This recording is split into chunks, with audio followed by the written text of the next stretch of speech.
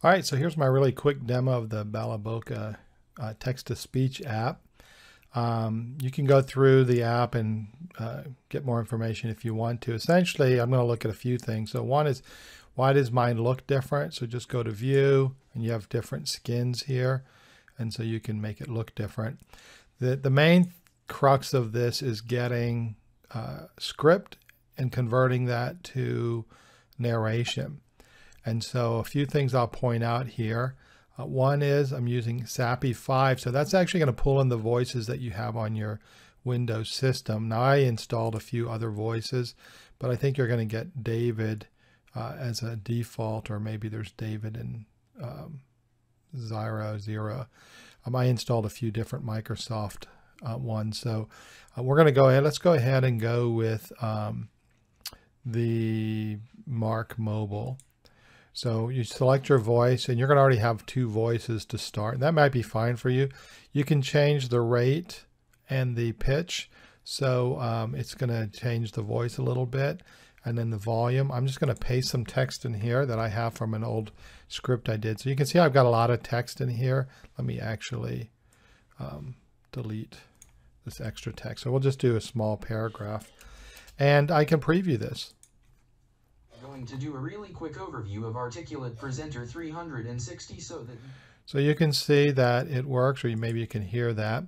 So if I'm happy with this, then I'm just going to save this as an audio file. So I'm just going to go up here. You can export that as audio. You can file and save audio file, and then you're going to get a WAV or MP3. So that's basically how to output it. I'll show you a couple other things that's kind of nice. So you've got your built-in voices that come with your system. You can install some other voices, and their website shows you how to do that.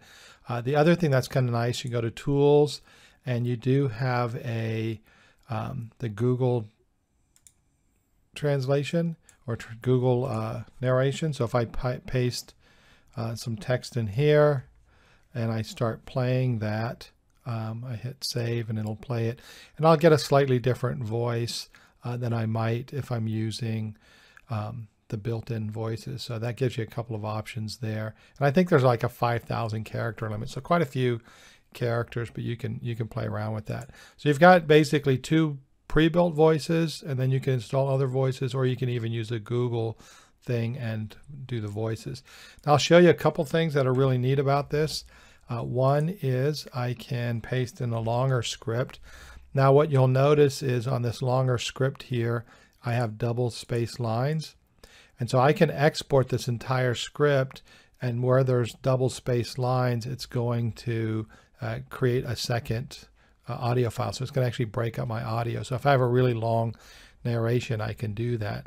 So all I have to do is go to File, Split and Convert to Audio File. So when I click on that, you can see the options here.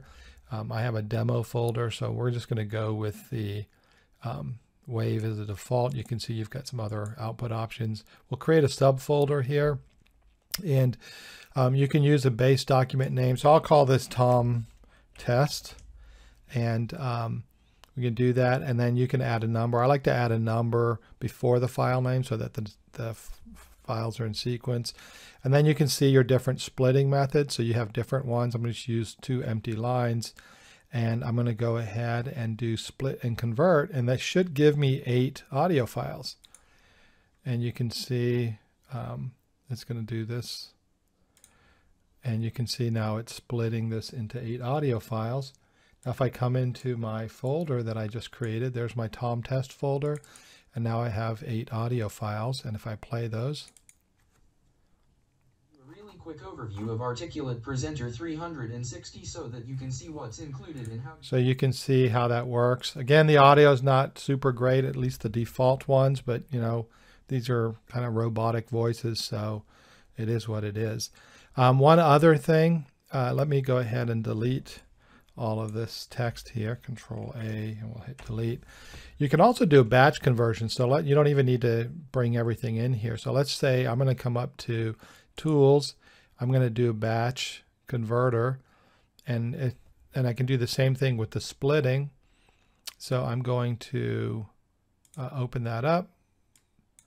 And actually, that's not what I want to do. I want to do this. I want to do the tools, and I want to do file splitter. And I find my file, and I have my output folders and do everything. Select by 2 empty lines, and then it'll output, and it does the same thing. So I don't even need to open up the document and copy and paste the text in there unless I want to. Now, one of the advantages of copying and pasting the text is, for example, on this, it says in this tutorial we're going to do a really quick overview of Articulate Presenter. Now I might call it 360 because it's listed like this, it's going to say 360. So when you're listening to the script, you might want to change that. So now I would type it in so it's actually going to read it the way I want it to and not just read the numbers. So that's a really, really quick overview. It's a great little app. It's free. And then you can learn more about how to use it. But for me, I use it for a really quick outputting of text, and then I can insert those into my modules.